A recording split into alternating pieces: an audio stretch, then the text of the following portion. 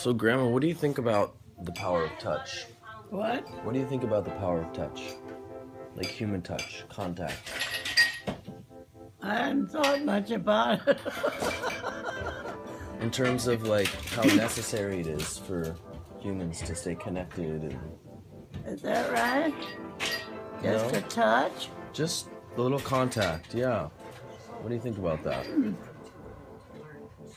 Well, if somebody was lonely, I think it would be good. Yeah.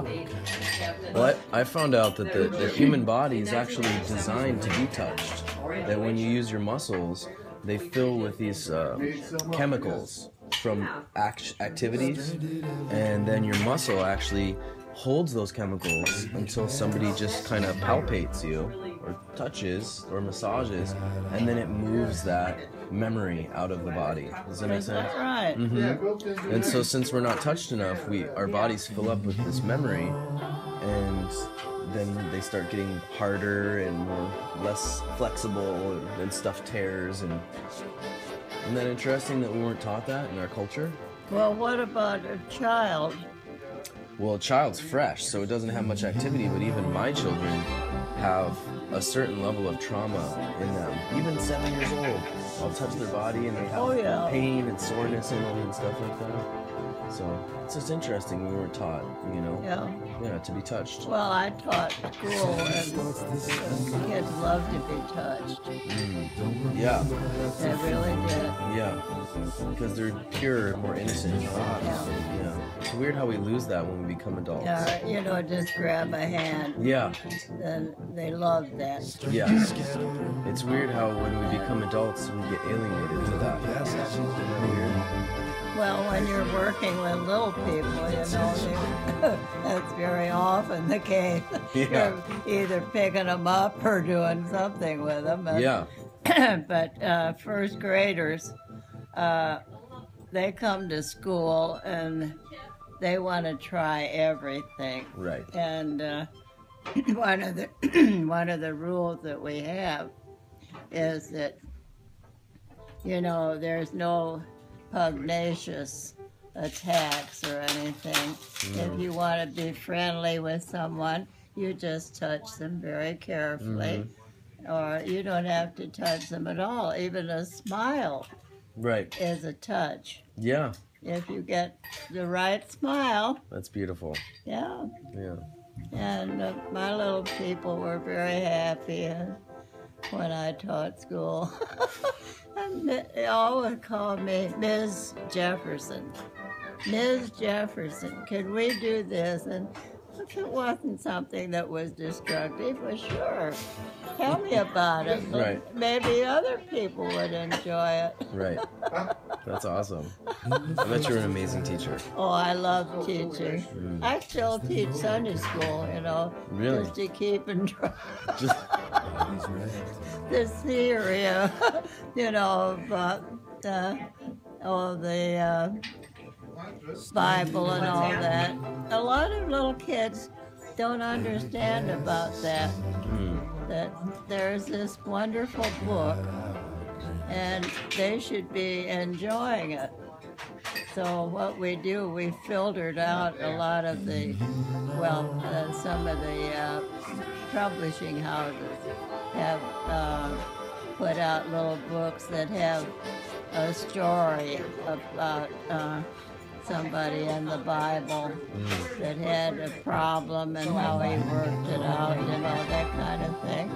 And that they understand. And one of the things is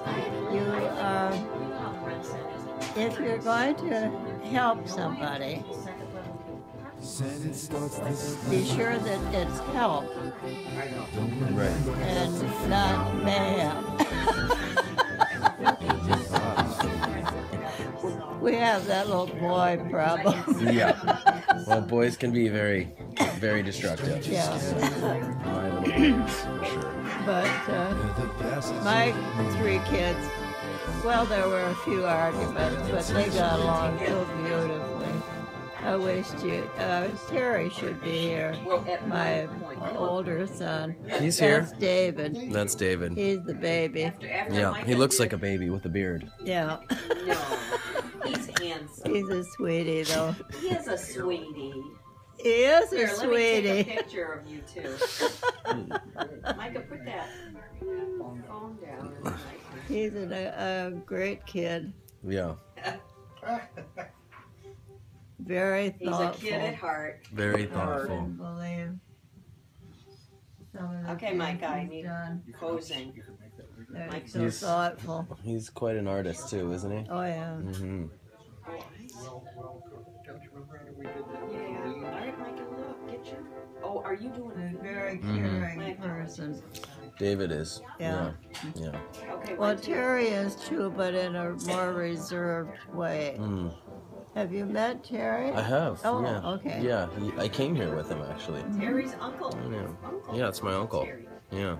And of course, Cookie.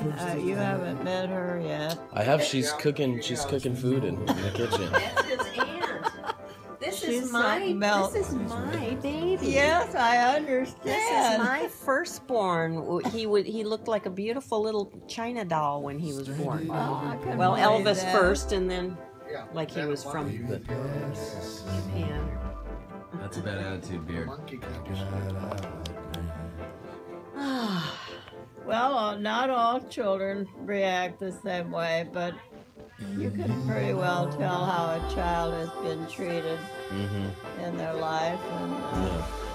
And when I was teaching, I always kind of wondered about some of them, and in a tactful way, I would find out that things were not happy at home, Mm-hmm. and I'd try to get the mother to come in and give me a little background, how could we help? Mm-hmm. And that. Where'd you? Is that? but 9 out of 10 problems revolved around money. Money. Yeah. Yeah. Either misspent or not enough. Mm-hmm. Same thing today. It hasn't changed a bit. Right. But that was the school, the Dearborn schools were very well underwritten with all their things, and you could very tactfully provide lunch for children Right. without them, feeling they were getting doled or, Mm-hmm. being different than the other kids. It was the same lunch. Sit down and enjoy it. Mm-hmm. And sometimes I would go and sit with them. They Right. thought that was quite nice. I bet. Yeah.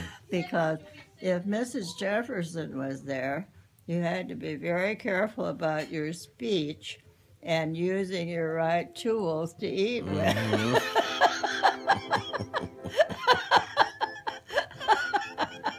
So I really, I hated to give up teaching, but my husband was already retired, and he said, I'd like to go to Hawaii or something, and not have to worry about can you get the time off. So I said, well, 30 years is a long time to be teaching. Mm-hmm.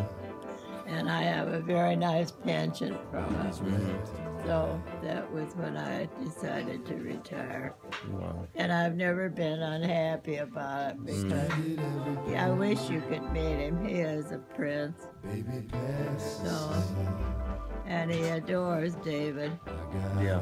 So, They look kind of similar, huh? A little bit. hmm? They look kind of similar. Mm-hmm.